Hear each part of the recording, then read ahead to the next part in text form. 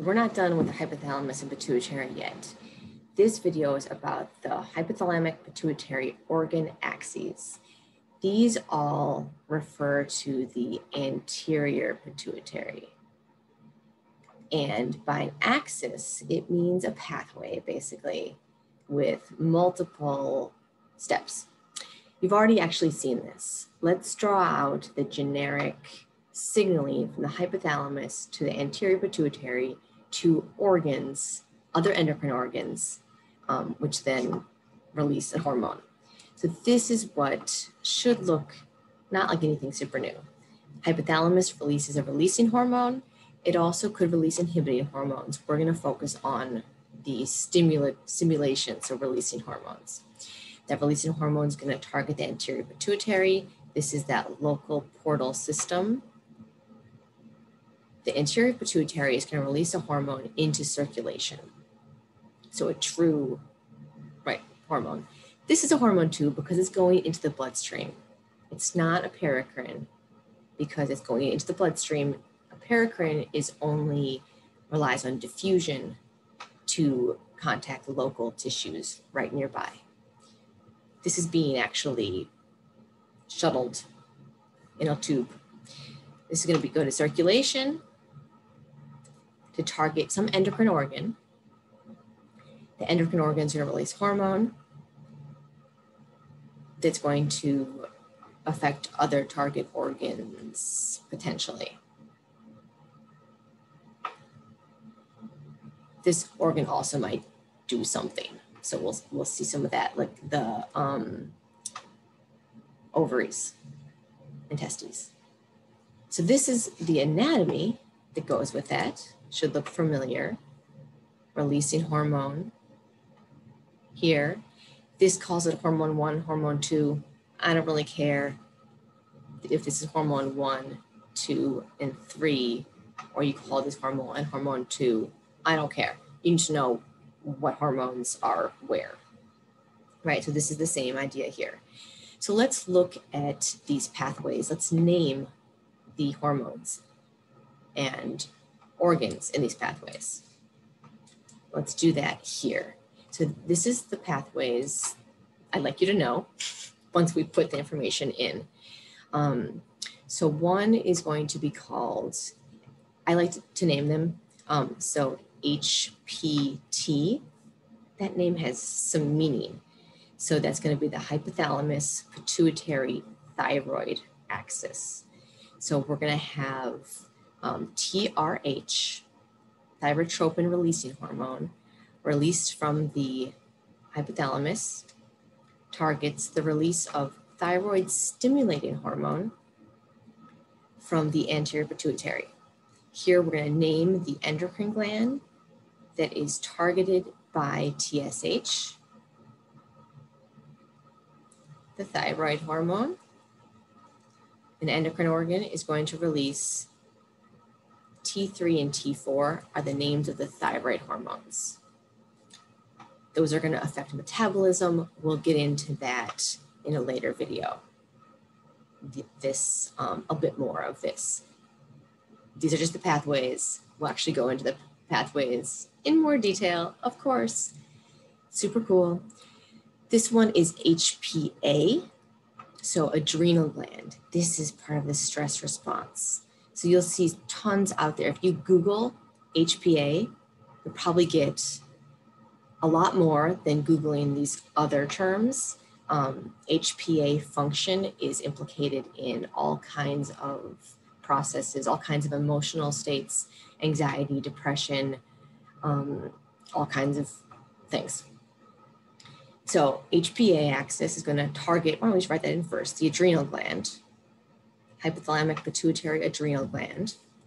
And actually I'm going to remind you up here, these are all anterior pituitary as listed right here.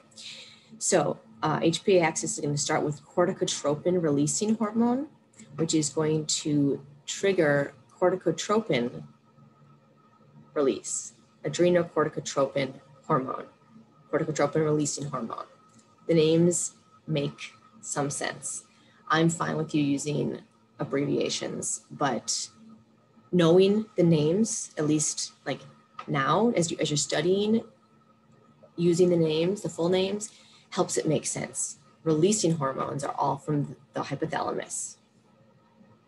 Stimulating hormones or corticotropins are from the pituitary typically, and then it's kind of a mixed bag after that. The adrenal gland is going to release cortisol. Stress hormone. We'll talk more about it, but you've probably heard of it related to the stress response. You also have heard of, well, I'll come back to that. Let's keep going. We've got growth hormone, releasing hormone. This I will talk less about.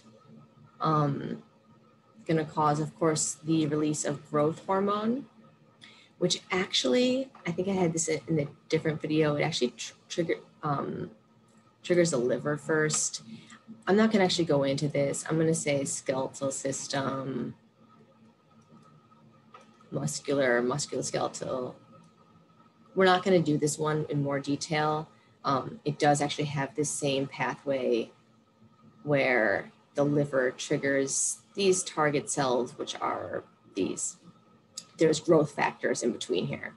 We're not going to do this one further, but it does fit. Growth hormone releasing hormone triggers growth hormone to target the liver and then target cells. Same pathway fits. There is also growth hormone inhibiting hormone that exists, and that's actually somatostatin. So these are basically the ones that we are going to care about the most so far. Then we've got GnRH. This one we're also going to care about because it triggers the release of gonadotropins. I'm going to write those gonadotropins out by their specific names here: luteinizing hormone and follicle stimulating hormone. Those are both gonadotropins. So again, tropic hormones that are going to target the gonads, ovaries and testes. The gonads are going to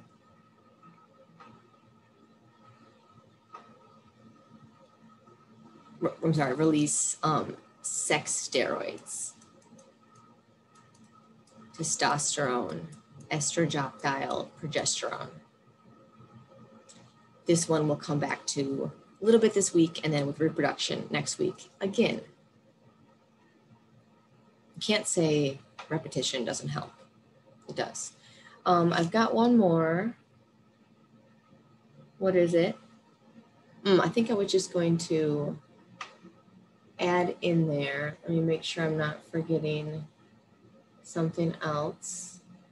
CRH, TRH. Okay, I think the last one I have is one you also don't need to know. It's dopamine. Pretty cool. You know, dopamine is actually going to inhibit prolactin.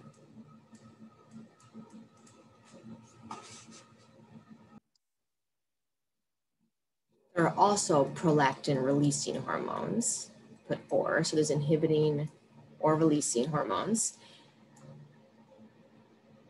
Prolactin is actually going to target a non-endocrine organ, the breast tissue.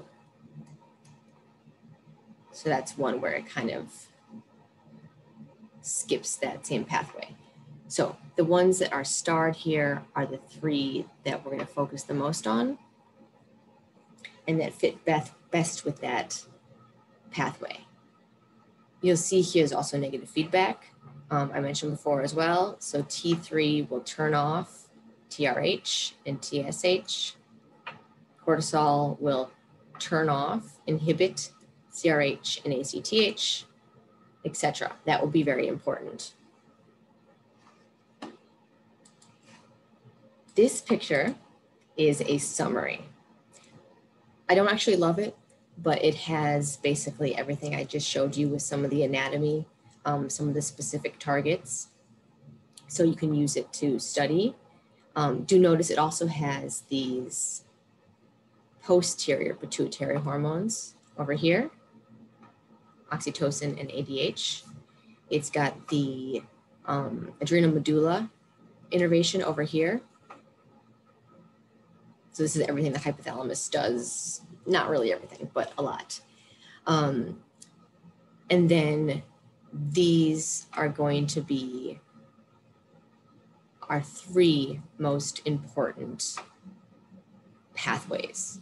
So CRH, ACTH, adrenal gland, TRH, TSH, thyroid gland, thyroid hormones, and then GnRH, where are they? FSH and LH. This detail here will come back to. It's got a couple others that I either mentioned briefly or actually one that I did not mention here.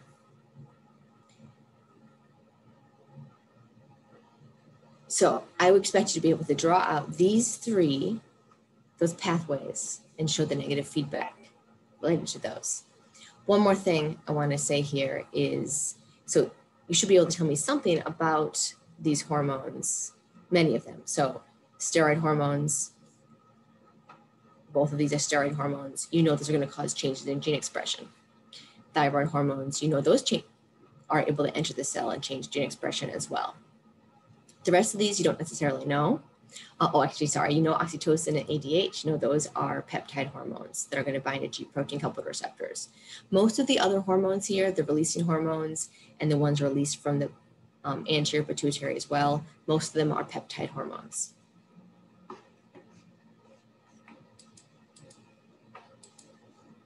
So let's do a learning check here. Fill out this table with the releasing hormones from the hypothalamus.